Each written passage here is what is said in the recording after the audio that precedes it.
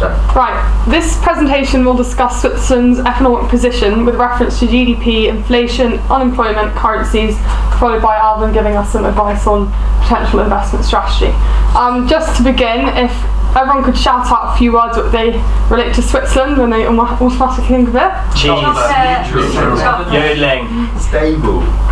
That great, stable. So to begin with, I think it's quite fair to say that when you automatically think of Switzerland from an economic point of view, it's quite safe to say it's quite stable, neutral, both in an economic and political sense. So from here we can kind of build onto this. For example, the security of their currency, which is capped. Alvin will again go into this a bit later. Due to their small size and their highly skilled specialist workforce, the key sectors are the service sector, contributing to 72.1% of GDP. Within the sector, financial and banking services contribute to the majority of this. I'll now pass on to Anya, who will go on to GDP growth and elaborate further. Yes, so let's now look at macroeconomic indicators to support Sylvia's argument.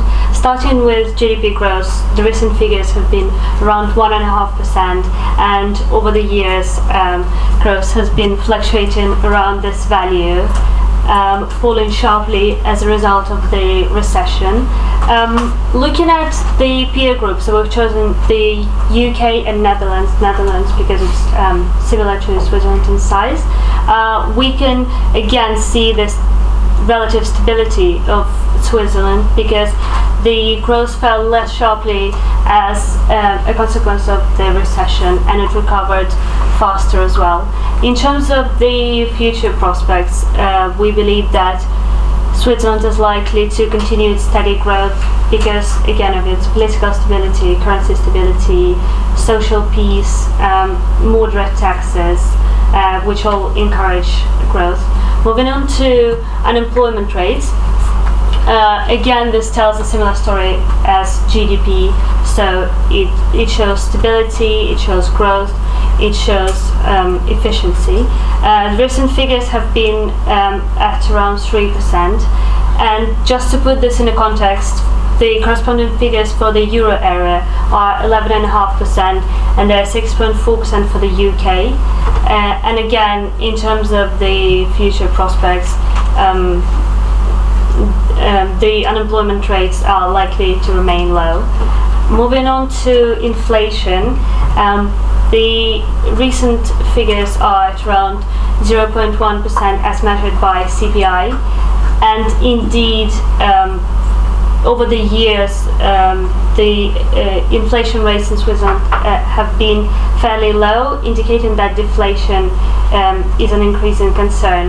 However, the Swiss Central Bank expects inflation to rise in the next few years, and I'll pass on to Alvin to expand on this. So just to give an idea on sort of the currency and exchange rate front of the Swiss franc, again, sort of more familiar indicators, so against the British pound and against the euro, you can sort of see levels at sort of 1.5 and 1.2, again, just giving the idea of the purchasing power of the Swiss franc. And just to take a look at sort of the graph of the movement of the Swiss franc against the euro, there's a sort of a peculiar story about this graph. As can be seen, you sort of the valley that's just around the sort of late 2011 time, and so that tells a story of the effect of the euro crisis on the Swiss franc, and in particular the sort of investment of money into Switzerland. As Sophie mentioned, Switzerland sort of seen as a safe haven, very safe investment, not too risky, not a lot of fluctuation, quite stable, as Hugh kindly pointed out for us. And after that, you can sort of see quite horizontal line of the exchange rate sort of kept at 1.2, and that story sort of rises from that sort of heavy investment into Switzerland. The Swiss National Bank decided to cap or put a floor at the exchange rate against the euro to reduce deflationary risks in Switzerland. And have maintained this since 2011, and it's still ongoing today. So just to end, is Switzerland an attractive investment? Again, the sort of currency or exchange rate is sort of floored at 1.2 means not a lot of movement.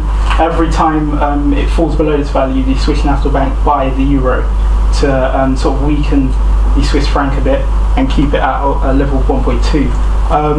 However, it may be seen that there's sort of no story around Switzerland, nothing sort of going on. But in light of the ECB or European Central Bank's announcement to sort of engage in a ABS and securitized loans buyback scheme, we should see some sort of strengthening and improvement on the euro side. So the euro should strengthen, which in turn should weaken the Swiss franc, and hopefully we should see sort of that 1.2 level rise above, which is what the Swiss National Bank would. So in terms of an investor, seeing the Swiss franc weaken could give an opportunity to sort of sell the Swiss franc and buy back at a later time when it's much weaker and cheaper.